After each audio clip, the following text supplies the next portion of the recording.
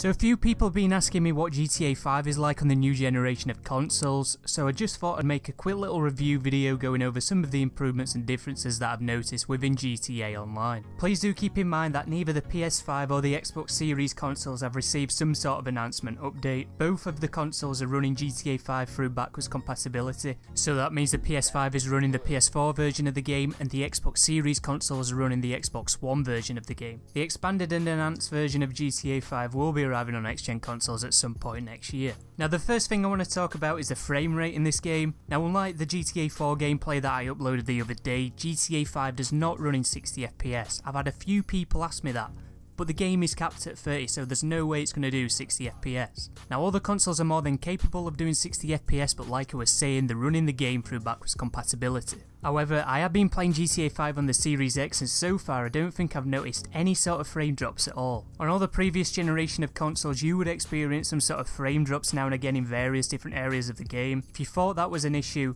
then you'll be glad to know that that seems to be no longer a problem on the new consoles. Now I would say the big thing about playing GTA 5 on the new generation of consoles is definitely the load times. Just look how quick you can load up the game. You can go from your dashboard into the game in around 30 or 40 seconds or so. And the loading screen that you're used to waiting on for about 2 minutes or so, that basically disappears. You can also load the game up much faster on PlayStation as well. However, I think PlayStation might take you a tiny bit longer to load the game up, but it doesn't really make a difference, it still loads up really quick. So I have put a fair bit of time into GTA 5 on the Xbox Series X, and I've got to mention that I have noticed an improvement to load times across the board. I've been playing a few ice in GTA Online and I've noticed I've been spawning in quicker. I've also been spawning in quicker than my teammates that are playing on an Xbox One. It's also similar for any other activities in the game. It's nice to see a big improvement to the load times on this game because to me the load times have always been annoying on this game. It does take a really long time to load up the game on PS4 and Xbox One, so it's really nice to see that the new consoles drastically improve them. Loading into online might be the same if your connection isn't too great, but for me it took about 20 seconds quicker to get into an invite only lobby, so please do take that into consideration.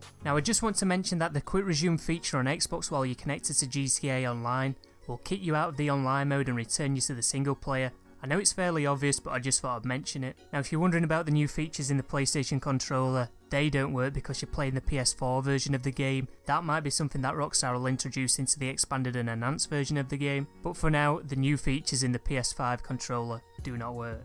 Now a few people have been asking me does the game look better, but I've got to say there's barely any difference in it. The colours might look a bit different, but that could be just down to the fact that you're using a different HDMI cable. Now I know on the Xbox on some older titles the Xbox will actually enable HDR automatically to the game without receiving any update for that game, but I'm not sure what's going on in GTA because I don't have an HDR display, so I can't answer you that. If you're looking for visual improvements and more performance improvements, they'll most likely be coming with the expanded and enhanced version of the game next year. I would like to see the game running at 60 FPS in that version of the game. Let me know what you want to see in that next gen version of the game in the comment section down below. So I think that's all I've got to mention in this video. I just thought I'd make it because a few people have been asking me in live streams if I've noticed any difference in GTA 5. And now because I put a few hours into the game thanks to the ice challenge, I'm able to make a video on it because I can probably talk about everything that I've noticed so far. If you did enjoy the video, feel free to leave a like, subscribe and put notifications on to see more videos from me. I also do a few live streams, so if that's your thing,